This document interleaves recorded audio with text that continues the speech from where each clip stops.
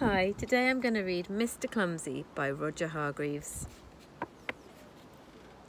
It was a rather nice morning. In the sky, the sun was up, shining. In the trees, the birds were up, singing. Have you heard the birds singing in your garden? It's been very nice. But in a rather scruffy house in the middle of a field, somebody wasn't up. Can you guess who that somebody might be? His alarm clock went off. Bling! Can you see his messy house? Mr. Clumsy woke up, reached out an arm to switch off his alarm clock and knocked it onto the floor. "Whoops," he said, "that's the third alarm clock I've broken this week." Mr. Clumsy, as you might have guessed, was a rather clumsy fella. Can you see his clock? It says 8 o'clock. Time to get up. He got out of bed and switched on the radio. The knob came off in his hand. "Whoops," he said, "that's the second radio I've broken this week." Or this month, sorry. He went downstairs. The postman had been, and there was a letter waiting for Mr. Clumsy lying on the doormat. He picked it up and went into the kitchen. "First things first," he said, and took a slice of bread out of the bread bin and popped it into the toaster. Now, he thought, I wonder who my letter is from.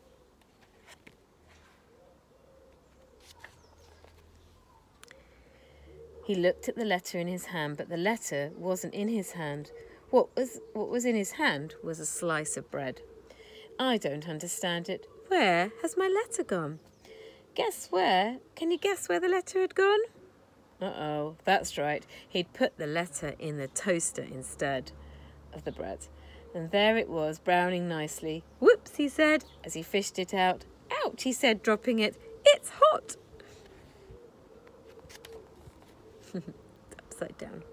Mr. Clumsy bent down to pick up the letter, but in doing so, he banged his forehead, that's here, on the kitchen table, and in doing so, he fell forward, got his head stuck in the bread bin, all of which wasn't surprising, really.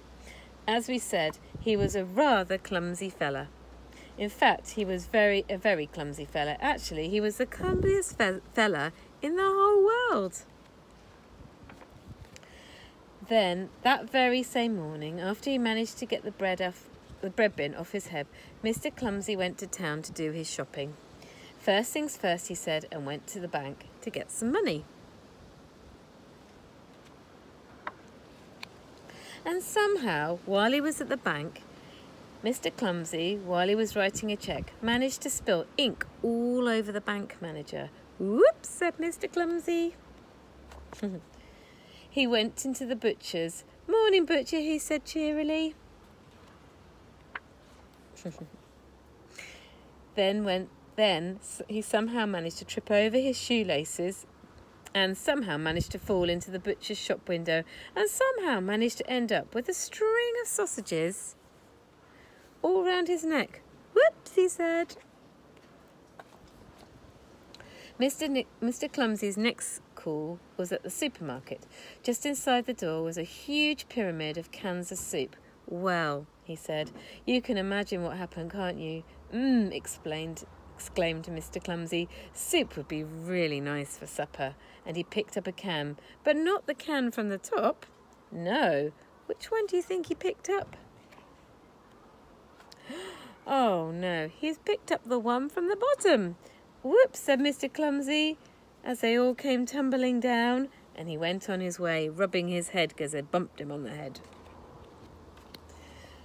On his way home, he called in at the farm for some eggs. And somehow, while he was crossing the farmyard, he managed to trip up. And somehow, as he was falling, he managed to grab hold of the farmer. And somehow, they both managed to finish up in the duck pond. Oh dear. Splash! "Whoops," said Mr. Clumsy. "Please," said the farmer as they sat together in the duck pond, "in future, can I deliver your eggs to you?" "That's extraordinarily kind of you," said Mr. Clumsy.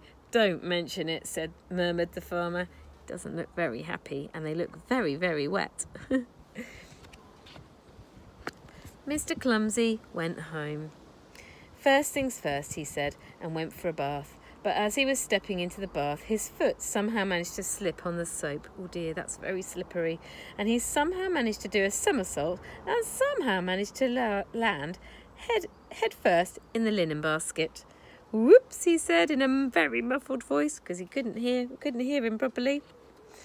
Later, he went downstairs for his supper. Soup from the supermarket, sausages from the butcher's, and eggs from the farm. Or rather, soup from the saucepan that had just boiled over, sausages in the frying pan that had caught fire, and eggs, oh dear, very, very, very scrambled eggs. As normal, Mr. Clumsy had a funny sort of supper. He said, that was really nice, leaning back on his chair, but he better be careful, because what might happen? Crash! Whoops, said Mr. Clumsy. I think I better go to bed. And he did. He's fallen off his chair and bumped his head again.